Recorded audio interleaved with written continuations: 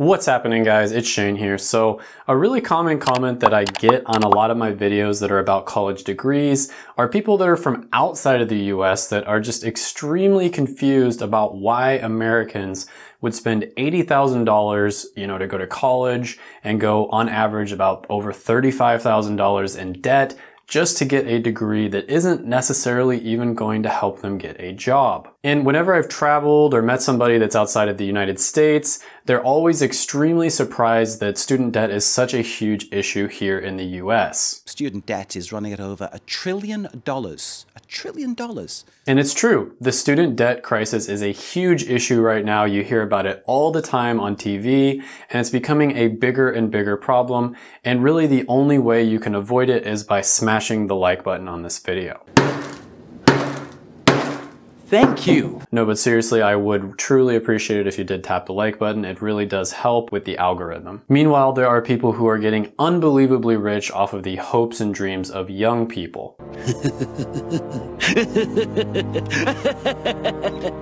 In fact, education, and by that I mean either starting a school or starting a business that has to do with the loan servicing, is one of the hottest industries around right now. Whereas people in many developed countries are either able to go to college either completely free or most of it is paid for. And even just a few decades ago, college was much cheaper than it is now, and going to college and getting just about any degree out there would open doors for you that wouldn't have been available otherwise. So in this video, I'm going to go over the differences between the United States and the rest of the world when it comes to college and how absurdly expensive it is to go to college here. And this is why I have the somewhat controversial opinion that if you are going to get a degree here in the United States, you should only go to college for a degree that you know you're going to be able to make money from. Now, in the 1970s, the cost of tuition was so low in the United States that you could work a part-time job and pretty easily pay for all of college without having to go into debt. Now, you might be thinking, well, Shane, inflation has made college a lot more expensive because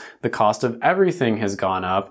And that's a really good thought, but if you look at this graph, it shows that the cost of college, if it only went up as the cost of inflation went up, would only be around $10,000 or so, whereas the actual cost of college is nearly 3 times as much. So why the discrepancy? Why did the cost of college go up so much faster than expected? Well, in short, it's mostly due to a rise in tuition costs. As you can see in this graph, the US has the world's highest tuition fees. Now, on top of the extremely high tuition fees, 1/3 of developed countries completely pay for all of the tuition fees for their students, and then another third of them keep the tuition fees extremely low, and by low they define that as less than $2,400 a year. Now, one of the most common arguments that I see on the internet when I was doing research for this video is that education here in the United States is better than the rest of the world, and that's why it costs so much more. You basically get what you pay for. And to be honest with you, you can't really measure how good education is in one place versus another. I don't think that's actually possible for you to measure it, but I think a close comparison that we can basically look at is the cost of Harvard in the United States is about $47,000 a year. Now, Harvard is one of the best universities in the entire world. It's easily one of the top 3 universities in the United States. But let's look at a comparable university that is in Great Britain, Oxford. Now, Oxford actually ranked ahead of Harvard. It was apparently better than Harvard last year anyways, and they're only charging about $11,700 a year. Wow,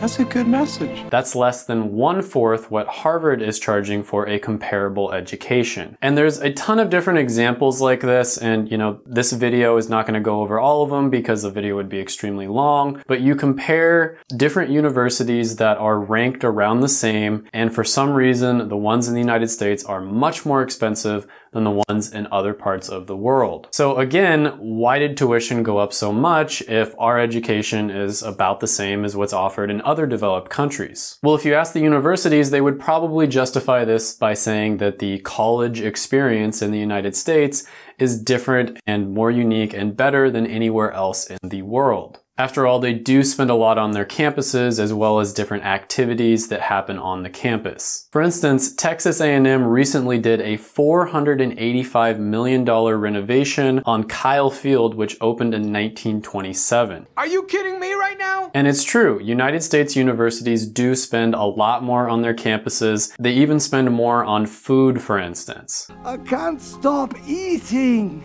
But where the heck did they get all of this money to spend on those activities? According to a 2018 study by OECD, Americans are spending on average $23,000 per year per student on a category known as routine educational operations. Now, this is a very blasé title. I mean, it's just routine, right?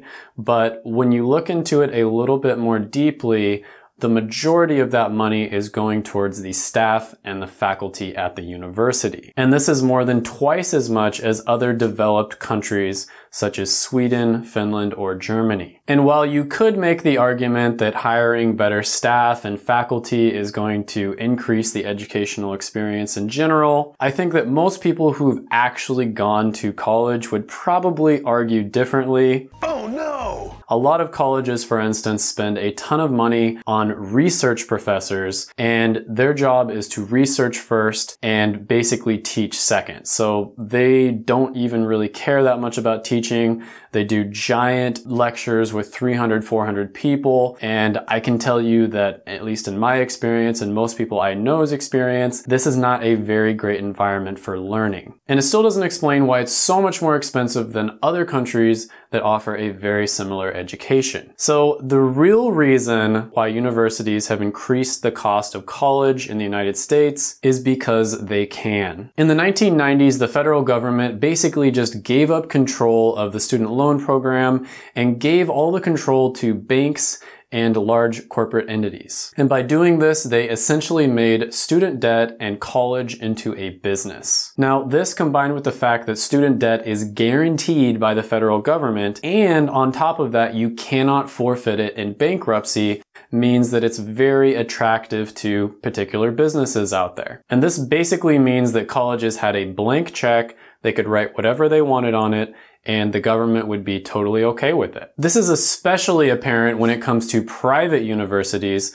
some of which are 10 times the cost of community college. Now, looking at that last infographic, you probably noticed that non-profit private universities were actually the most expensive ones. And without going into too many details here, just because it's non-profit and it doesn't make a profit, that doesn't mean that the people who run these universities, aka businesses, can't make a lot of money from their salary, because any excess profits they have would go towards routine educational expenses. And as for the for-profit universities, a 2014 analysis by George Washington University and NBER found that for-profit universities that were eligible for student aid basically charged 78% higher than the ones that weren't. Meaning if they could charge more because the government would basically write them a blank check to give the students, then they would. So it's time to ask the age-old question, who benefits? It was me!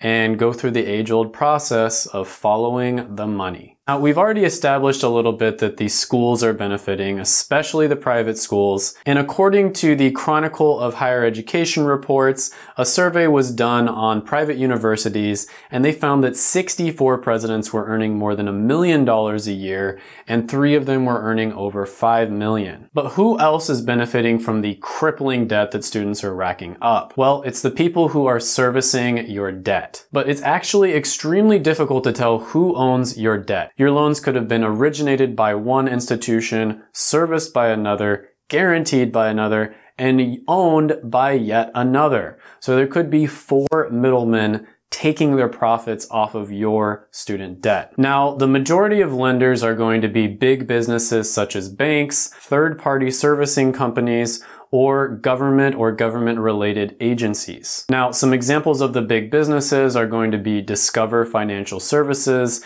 and Wells Fargo and Company.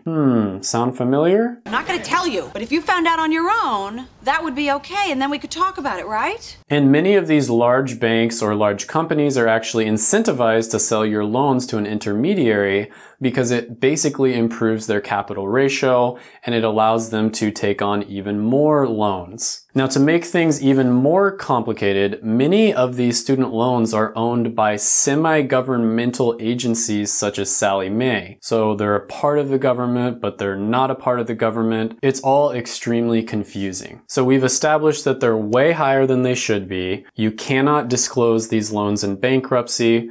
They're also guaranteed by the government. And then on top of all that, some of them have ridiculously high interest rates, such as the Grad Plus loan at 7% interest.